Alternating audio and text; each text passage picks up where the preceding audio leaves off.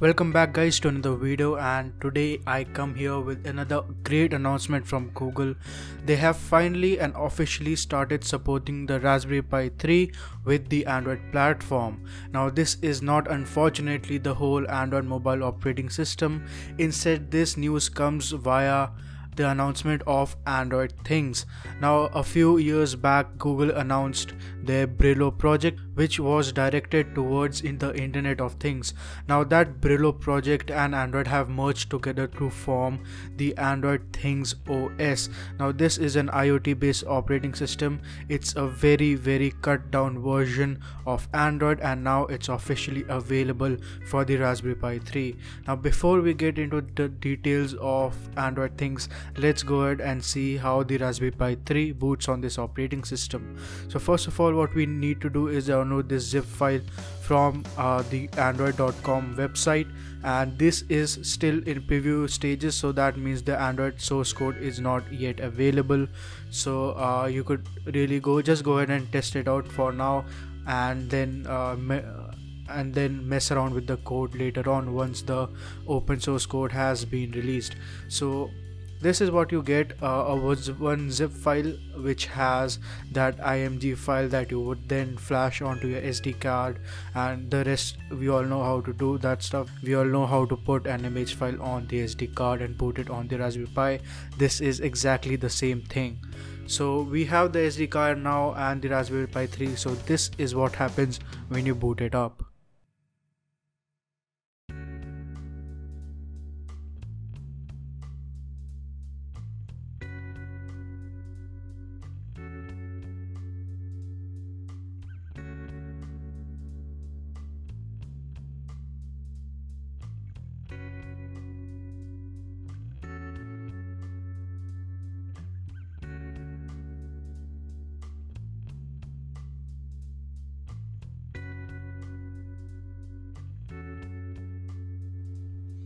Alright, so now our Android has booted up on the Raspberry Pi 3.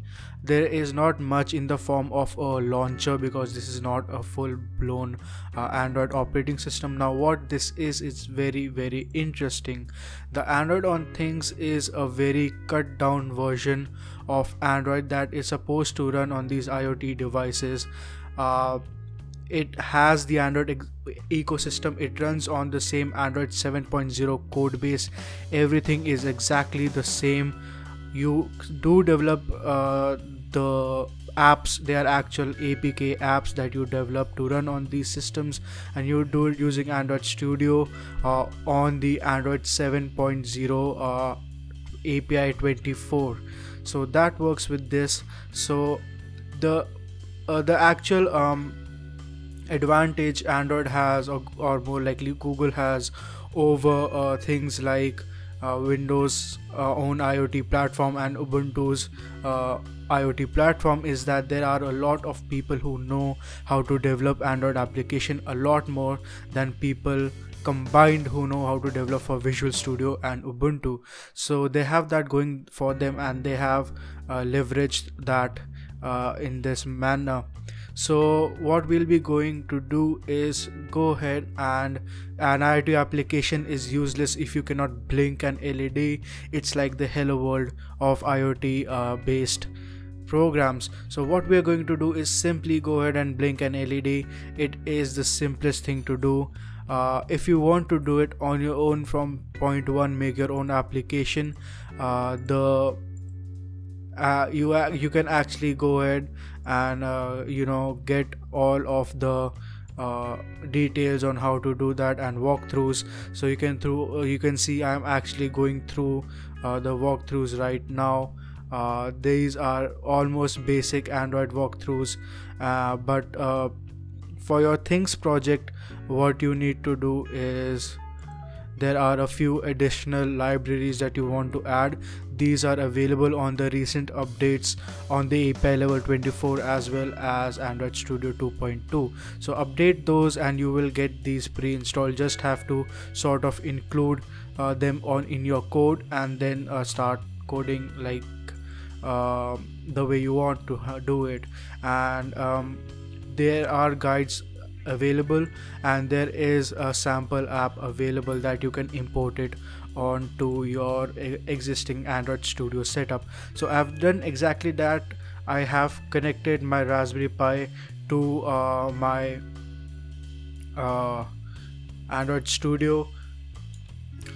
Now what I'll do is open up a terminal and use ADB to connect to the Raspberry Pi. And now the IP address is actually provided in the welcome screen. Once you're done with that, it will connect and you can simply run your application, and it would look something like this.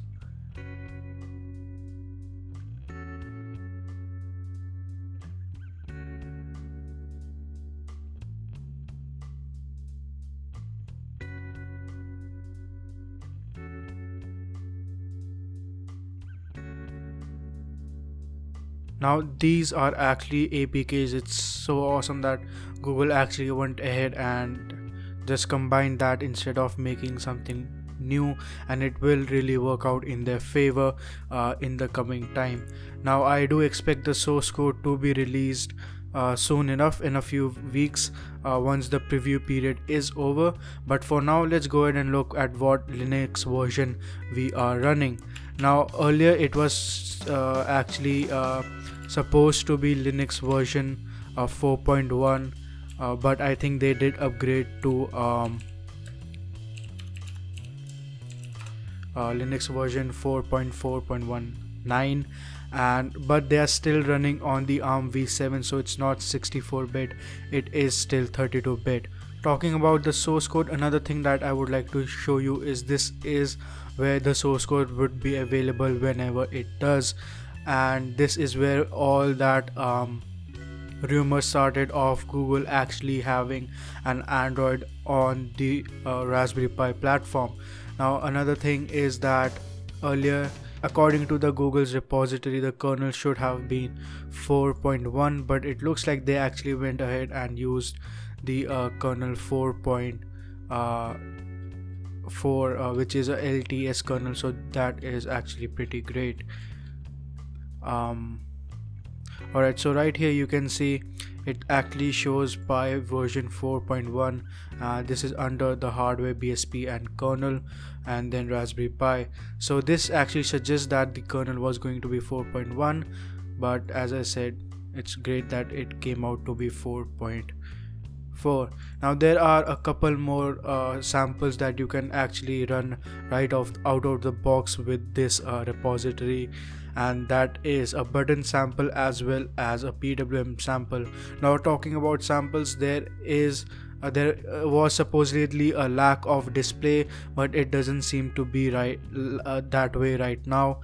As you can see right now on your screen, there is a blink app open up. It just has a heading blink because there are no UI elements added as of now, but in the future, yes, there will be UI elements and you could possibly interact with them and make it a sort of a kiosk thing. Now it would be very interesting to see things like Nest controllers and more actually home automation sort of devices coming out of this. So this is about it. I will be leaving a link in the description with all the related links that I found on this topic that will help you all get set up with Android things on the Raspberry Pi, and do check that out. Thank you so much for viewing this video, and please like, share and subscribe, and I will see you guys in the next one.